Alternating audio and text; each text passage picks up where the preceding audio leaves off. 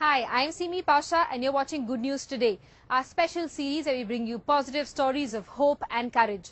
Our focus this week is on Nobel Prize winners, whose stories have touched the lives of millions worldwide.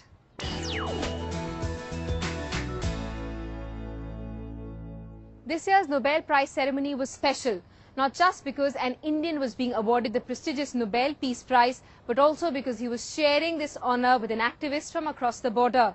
Indian child rights activist Kailash Satyarthi shared the honour with Pakistan's Malala Yousafzai, who stood up against the Taliban to fight for women's education. The award is also significant because it shows that even though our governments may not be able to see eye to eye on several key issues, we as a people cherish the same values. Here are the highlights of the ceremony. Satyarthi and Yousafzai are precisely the people whom Alfred Nobel in his will calls champions of peace.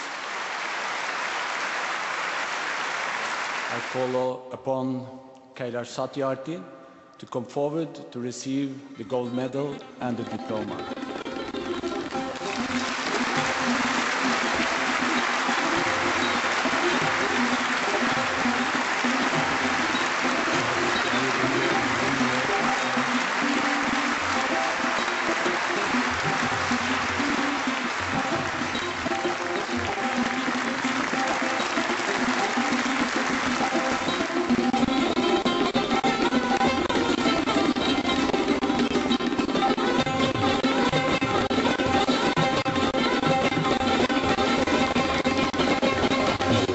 I am representing here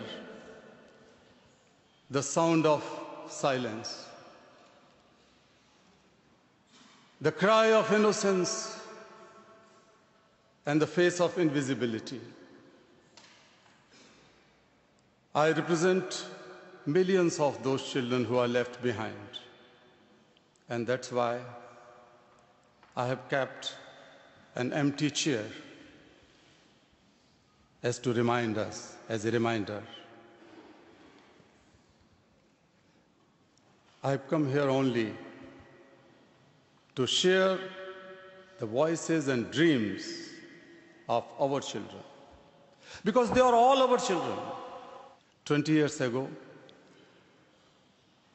in the foothills of the Himalayas, I met a small, skinny child laborer. He asked me, "Is the world so poor that it cannot give me a toy and a book instead of forcing me to take a gun or a tool?" I met a Sudanese child soldier. He was kidnapped by an extremist militia. As his first lesson, he was forced to kill his friends and family. He asked me, "What is my fault?" 12 years ago, a child mother from the streets of Colombia, trafficked, enslaved, raped, asked me this, "I have never had a dream. Can my child have one?" Friends, all the great religions teach us to care for our children. Jesus said, "Let the children come to me. Do not hinder them, for the kingdom of God belongs to them." Holy Quran says, "Kill not your children because of poverty." Friends, there is no greater violence than to deny the dreams of our children. Therefore, I refuse to accept that all the temples and mosques and churches and prayer houses have no place for the dreams of our children. I refuse to accept that the world is so poor when just 1 week of military expenditure can bring all the children to classrooms. I refuse to accept that all the laws and constitutions and police and judges are unable to protect our children. I refuse to accept that the shackles of slavery can ever be more stronger than the quest for freedom. I refuse to accept here.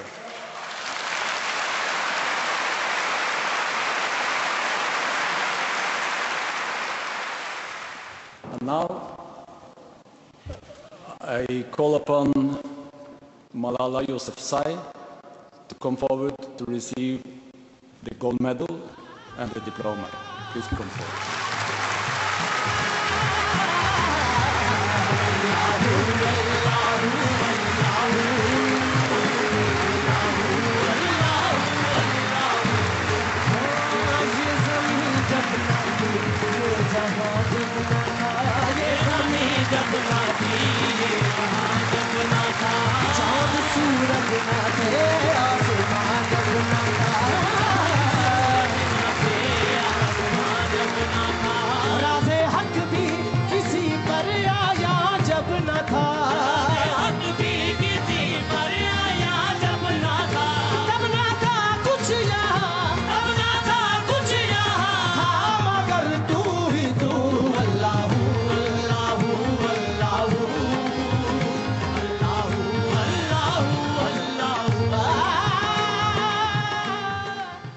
Honored to receive this award together with Kailash Satyarthi, who has been a champion for children's rights for a long time, twice as long, in fact, than I have been alive.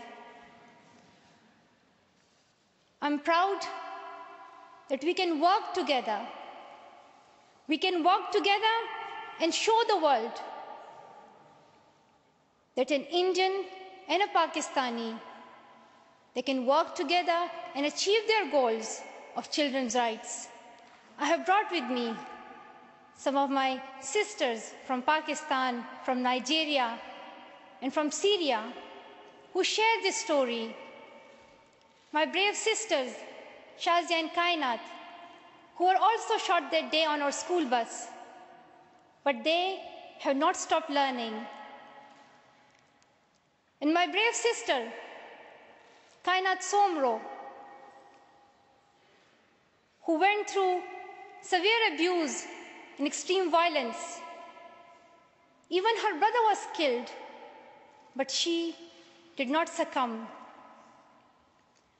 Also my sisters here, whom I have met during my Malala Fund campaign. My 16-year-old courageous sister, Mozoon, from Syria, who now lives in Jordan as a refugee. And she goes from tent to tent, encouraging girls and boys to learn. And my sister, Amina, from the north of Nigeria, where Boko Haram threatens and stops girls and even kidnaps girls just for wanting to go to school. Though I appear as one girl, one person who is 5 foot 2 inches tall, if you include my high heels, it means I'm 5 foot only. I am not a lone voice. I'm not a lone voice. I am many. I am Malala, but I'm also Shazia. I'm Kainat. I'm Kainat Somro. I am Mozoon. I am Amina. I am those 66 million girls who are deprived of education. And today, I'm not raising my voice.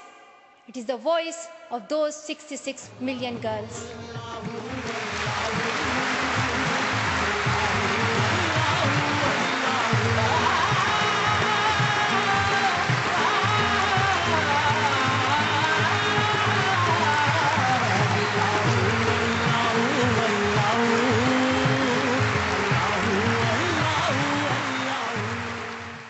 not just going to focus on Nobel Prize winners from the subcontinent. There were several others who were awarded for their contribution in the field of science, literature and economics. Take a look.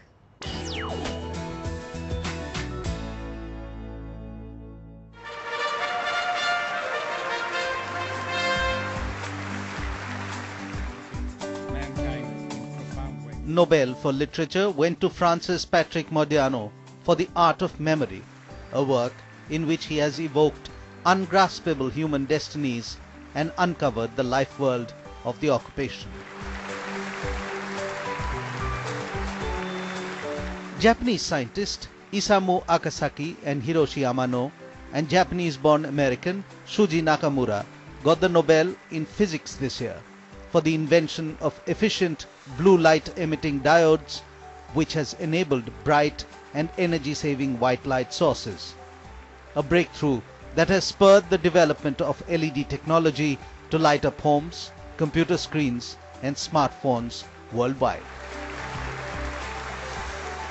The importance of this prize is because through this prize, general people could understand the importance of the high efficient blue and white LEDs in order to save energies, especially to solve the global warming issues. So that's the most important thing, because general people have to notice the importance of this technology. In the category of chemistry, Americans Eric Bedzig and William Morener and German scientist Stefan Held were jointly awarded this year's Nobel for the development of super-resolved fluorescence microscopy, a new method that lets microscopes see finer details than they could ever see before. There's a combination of both aspects, the fundamental discovery without really knowing what the applications might be, and then later really exciting applications that appeared. Nobel for Physiology or Medicine this year was divided.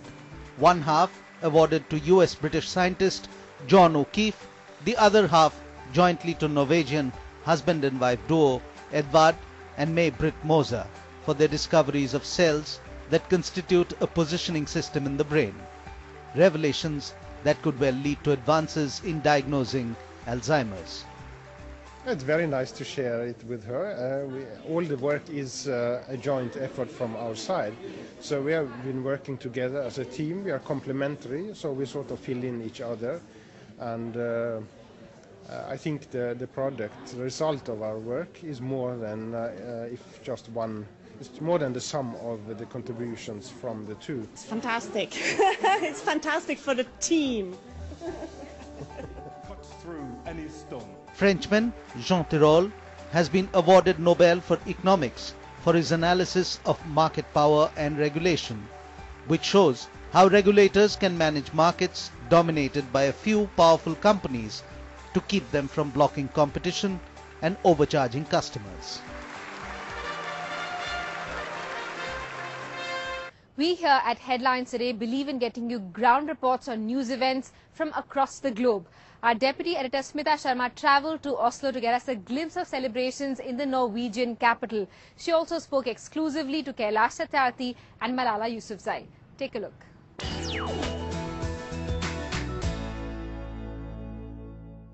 The world watched as Kailash Satyarthi from India received the Nobel Peace Prize for 2014 along with Malala Yousafzai of Pakistan.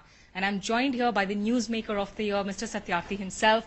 Mr. Satyarthi, first and foremost, many congratulations. India, of course, is proud of your achievement.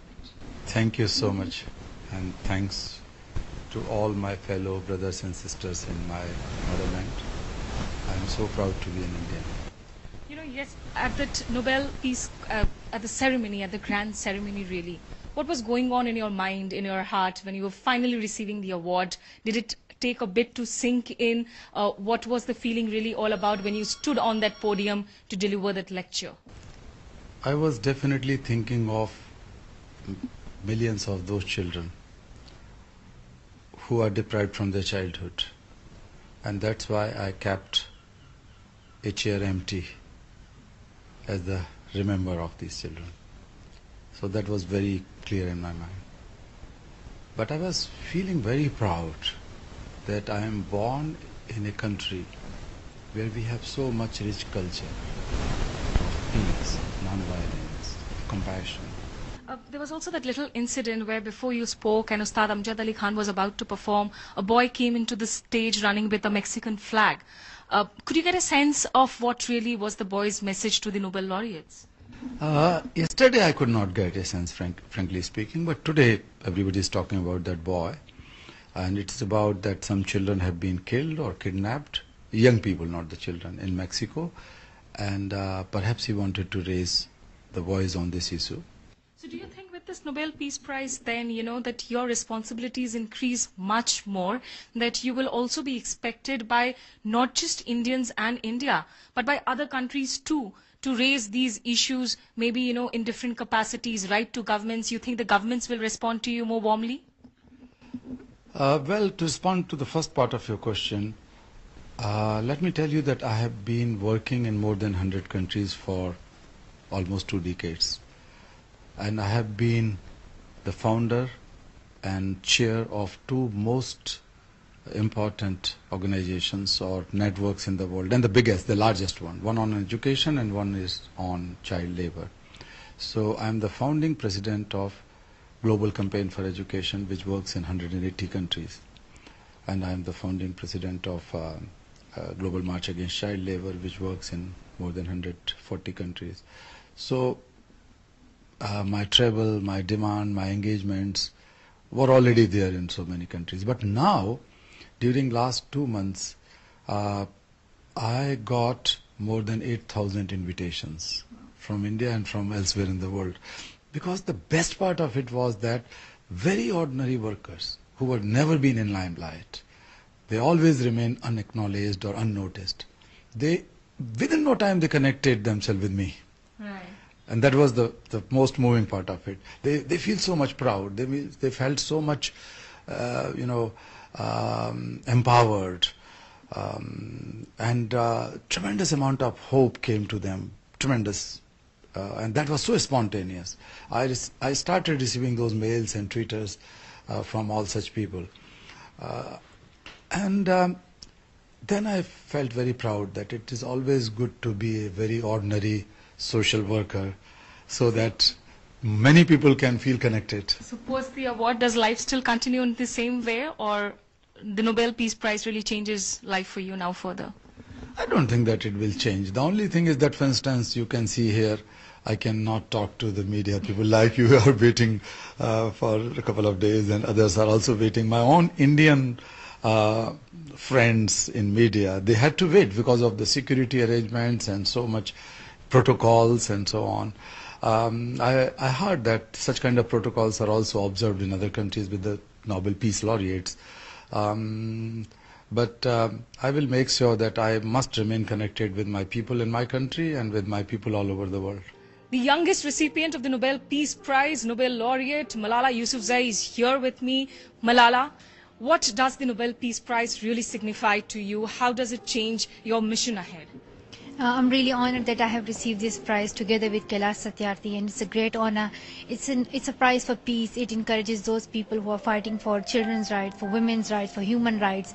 And this award is not just for me, it is for those children who are deprived of education, and especially for those girls who have no access to education, whose talents are not respected, who do not get equal opportunities in society. So I'm hoping that this will encourage more girls to come forward and speak up for their rights, and this is totally to raise the voices of children. And do you think, regardless of how the diplomatic relations are between New Delhi and Islamabad, you can still continue to work with somebody like a Kailash Satyarthi on social challenges which are common to both countries? Well, Kailash Satyarthi, he's a wonderful person, and he has been doing a great work for decades, and it would be a great opportunity to work together with him, and the work he does really inspires us. So I'm really grateful that we have received this award together. It itself is a big honor.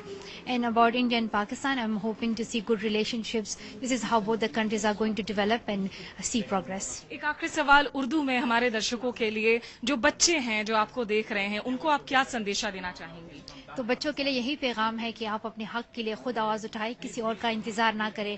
अगर आप इंतज़ार करेंगे तो हो सकता है कोई आपके लिए ना बोले, तो इसलिए ज़रूरी है कि आप खुद आगे बढ़ें, अपने हक की बात करें, तालीम की बात करें और मसाइल के खिलाफ बात करें जिनसे जो आपको दरपेश है, जैसे कि चाइल्ड लेबर हो गया, चाइल्ड ट्रैफिकिंग हो गया। तो आप आगे आए और तालीम के लिए बात करें। We wish you all success and further empowerment in future. So Nobel laureate, Nobel शांति दूत मलाला यूसुफजई सम्मान पाने के बाद सबसे पहले किसी एक भारतीय चैनल के साथ मुखातिब होते हुए सिद्धार्थ सफाई के साथ स्मिता शर्मा, ओस्लो फॉर आज तक and headlines today. Thank you so much, Malala. To share the voices and dreams of our children. Because they are all our children. 20 years ago, in the foothills of the Himalayas, I met a small, skinny child laborer. He asked me, "Is the world so poor that it cannot give me a toy and a book instead of forcing me to take a gun or a tool?" I met a Sudanese child soldier. He was kidnapped by... Hi, I'm Simi Pasha and you're watching Good News Today, our special series where we bring you positive stories of hope and courage. Our focus this week is on Nobel Prize winners, whose stories have touched the lives of millions worldwide.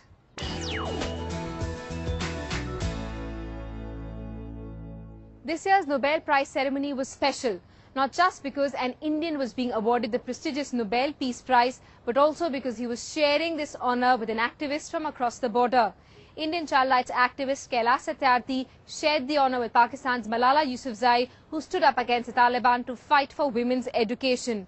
The award is also significant because it shows that even though our governments may not be able to see eye to eye on several key issues, we as a people cherish the same values.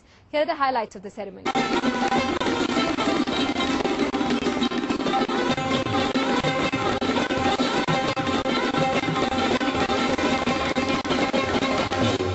I am representing here the sound of silence, the cry of innocence and the face of invisibility. I represent millions of those children who are left behind, and that's why I have kept an empty chair as a reminder. I've come here only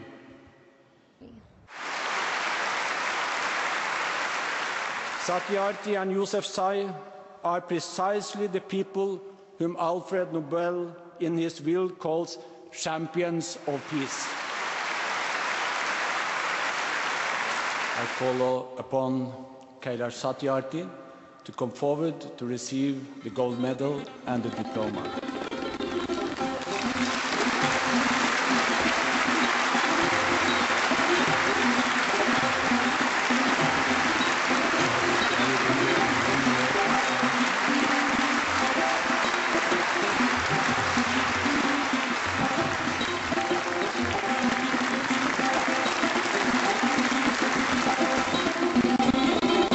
Extremist militia. As his first lesson, he was forced to kill his friends and family. He asked me, what is my fault? 12 years ago,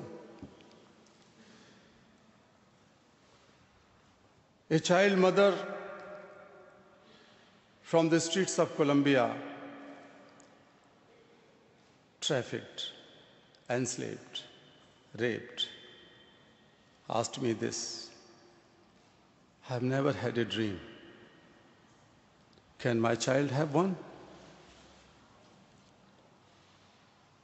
Friends,